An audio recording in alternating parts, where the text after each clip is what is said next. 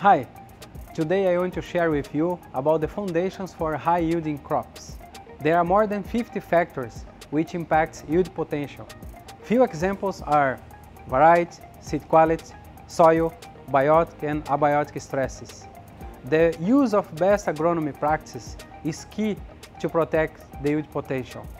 To be successful, you need to start out right. This consists basically of two main points. The first one is enabling a strong root system. The second one is consistent crop establishment. Alongside with best agronomy practice, Cruiser is one of important tools. Cruiser is a seed-applied insecticide which provides excellent insect control and on top of that, vigor effect. Crops treated with Cruiser have shown an increased level of root development, plant vigor and health beyond its effect as an insecticide.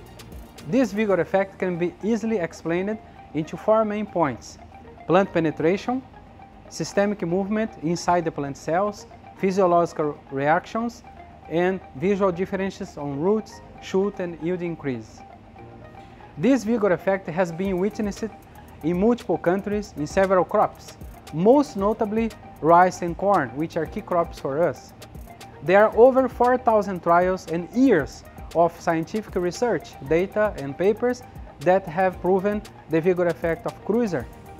The yield response was more pronounced than the treatment with other neonics in at least 80% of our trials.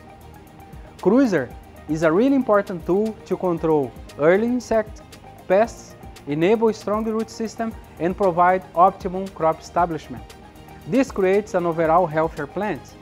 So to conclude what I'm talking about, to achieve high yielding crop, seed treatment technology must be part of your recipe.